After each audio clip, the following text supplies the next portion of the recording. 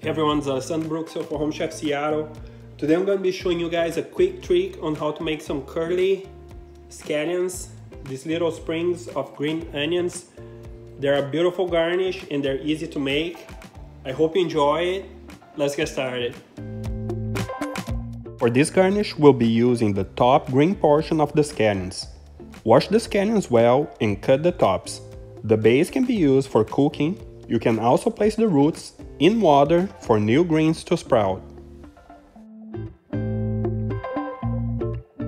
Next, slice the green onions down the center.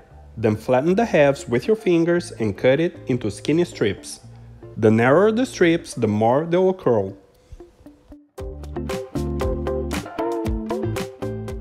Once cut, place the scallions in an ice water bath and let it sit for 5 to 10 minutes.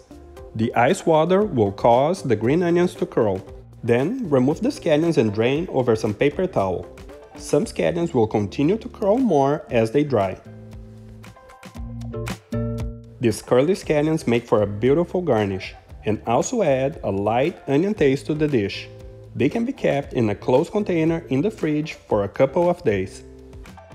I hope you have enjoyed the video. Please don't forget to press the like button below, leave a comment and subscribe to the channel for more recipes to come.